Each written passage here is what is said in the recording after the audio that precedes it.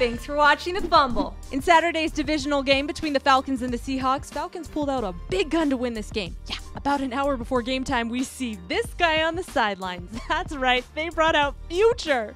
That is some grade A sideline offense if I've ever seen it. Now, I know most of you are aware of why that would be something to get in Russell Wilson's head, but for those of you that aren't, here's the short version. Future was engaged to and had a baby with Sierra, who is now Russell Wilson's wife and pregnant with his baby.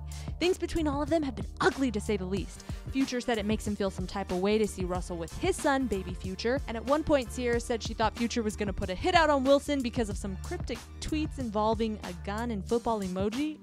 He denies this. Long story short, they don't get along, but Future showing up was the least of Wilson's problems Saturday. Wilson started slipping, literally. He tripped over his own lineman's foot, leading to a safety. Take a look.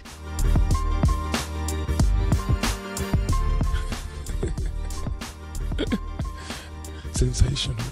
It gets worse. Check out this massive hit he took from Brian Poole. Wilson completed 17 of 30 for 225 yards with 2 touchdowns and 2 picks.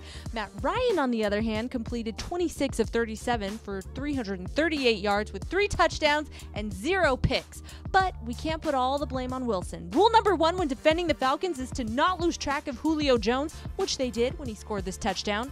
The Atlanta Falcons went on to beat the Seattle Seahawks 36-20 in the divisional round. Well, that was weird to say. Wilson responded to this loss and to Future by basically saying he's still winning. He posted this picture of Sierra kissing him with a caption that reads, "I will forever win because I get to come home to you every night, the love of my life. I love you. This past year has been full of so much joy and happiness, from getting married to having our little one on the way, to your constant, endless love. I couldn't be more grateful to have you in my life, Mrs. Wilson. You make every day a perfect day. Hashtag forever grateful." And after the game, he was kissing on Future's baby and Sierra.